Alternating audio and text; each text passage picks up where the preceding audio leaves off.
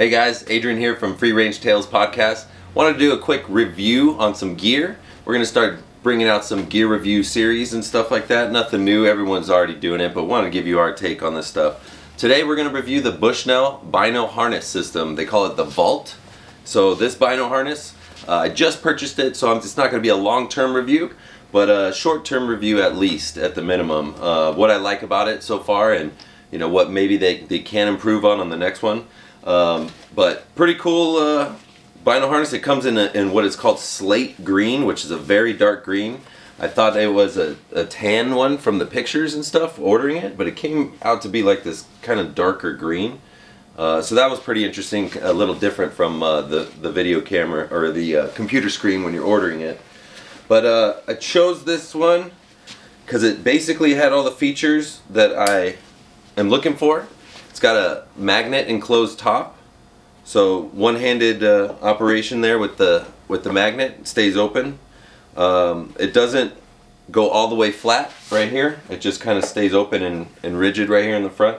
Has a pocket in the front. Comes with the lens cleaner, microfiber attached there. So I keep my elk call in here. Of course, the side pockets for the windicators. I keep a tick key over here on this side because I don't like ticks. I did have to purchase the rangefinder pouch separate. It didn't come included. This one also has a magnet to stay open. Rangefinder goes in there. It does come with a tether. I do add these little orange loops. We could talk about that later. All these little orange tags. It's kind of a fire rope actually. But yeah, this is pretty much the long and the short of it. What I do like about the rangefinder pouch is how it hooks into the actual harness itself. It has these clips right here that hook into the side and also the bottom, and it keeps it rigid. So what I mean by that is if you're holding it, it stays in place and doesn't slide around on there. So I really do like that feature. That's pretty nice. The rangefinder pouch also has a daisy loop in it for your belt if you want to run it on your belt. You do have the option for a holster or a bear spray holster as well. The one thing I do kind of wish it had is the pocket in the front here. I love pockets. I love having a bunch of them. It does have a pocket in the back, either for your cell phone, or I keep you know, little baggie with extra Allen wrenches and maybe a field tip or two and a couple of important stuff for that. Some tags for the tag soup season, you know, when you have to eat your tags. So yeah, it's been so far a short-term review. I do like the harness. Very simple, very basic. I don't like the big cumbersome harnesses and the shoulder, you know, kind of like a shoulder strap that's really thick and wide. I don't really like those. It messes with my backpack straps when I have my backpack on. So I do like the thinner ones. It does come with two of these tethers for your binos.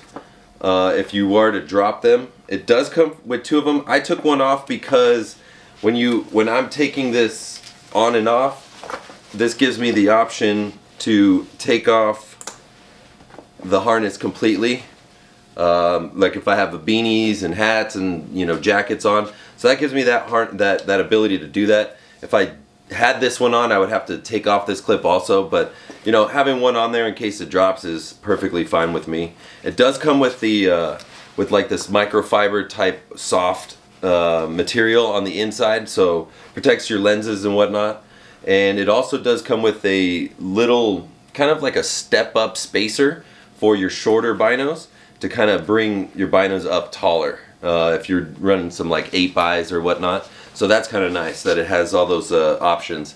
This one is retailing for about $70, so not going to break the bank. The rangefinder pouch does run you about 35 or so, 30, 35, something like that.